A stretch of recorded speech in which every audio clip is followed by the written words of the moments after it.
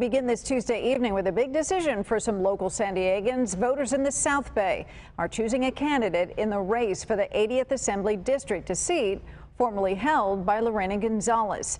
It is election day for some as we take a live look out at the registrar's office in Kearny Mesa.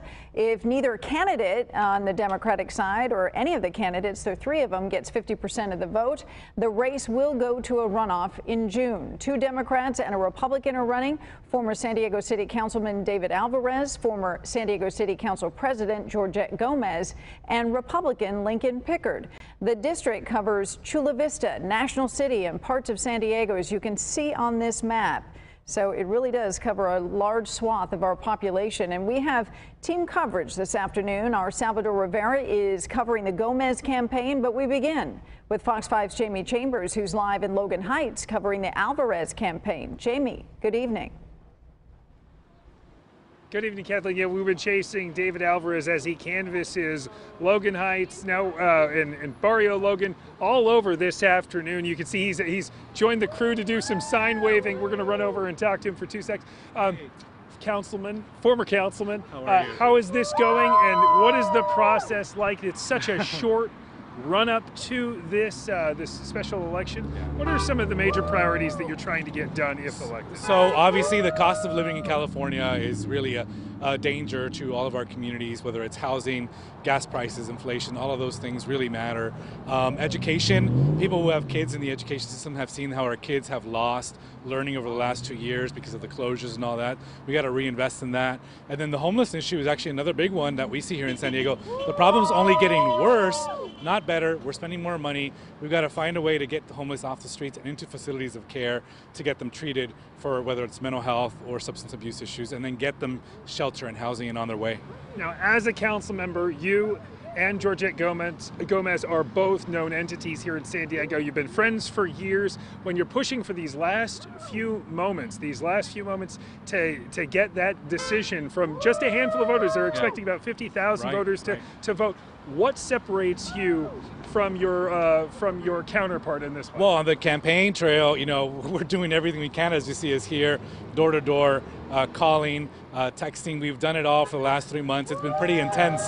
And so now we just want to make sure everybody actually gets that ballot in. As you said, not a lot of people voting. So until 8 o'clock tonight, people can still go and vote. And no matter if you get the 50% or you don't get the 50% and Georgette might get the 50%, well, are you still running in that June 7th election? Is this just a warm-up for everybody, essentially? Yeah, I think it's important to remember that this is to finish a term that unfortunately was vacancy was what created this election, a special election. So this is to finish all the way through December, excuse me.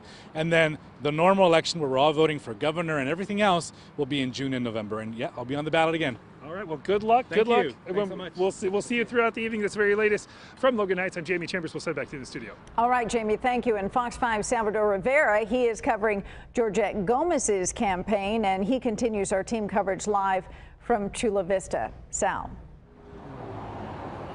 Georgette Gomez and a few of her supporters are out here at Telegraph Canyon Road, just west of the 805 here in Chula Vista. And as you can see, they have been waving signs in their hands at drivers as they drive on by after a long day of work. Now, Gomez has said she likes her chances of winning this special election. She told us yesterday their polling data indicates a majority of the voters in the 80th district favor her campaign or were leaning in her direction. A few minutes ago, Gomez said she is the right person to head California's 80th Assembly District, and that she's out here on the sidewalk reminding people to go out and cast their ballots. We just want to make sure that they come out and vote, and that's what really is important, because I know that once they do, they elect the right person, and no doubt that they know that I'm the one that will be fighting on behalf of our community members. It's been grilling as well. Very exhausted right now, but the folks that are supporting us is what's keeping me going, and really because this is what this is about. Now, Gomez and her supporters have said they will watch the election returns from her campaign headquarters later this evening, beginning at 8 o'clock. For now, we're live here in Chula Vista. Salvador Rivera, Fox 5 News.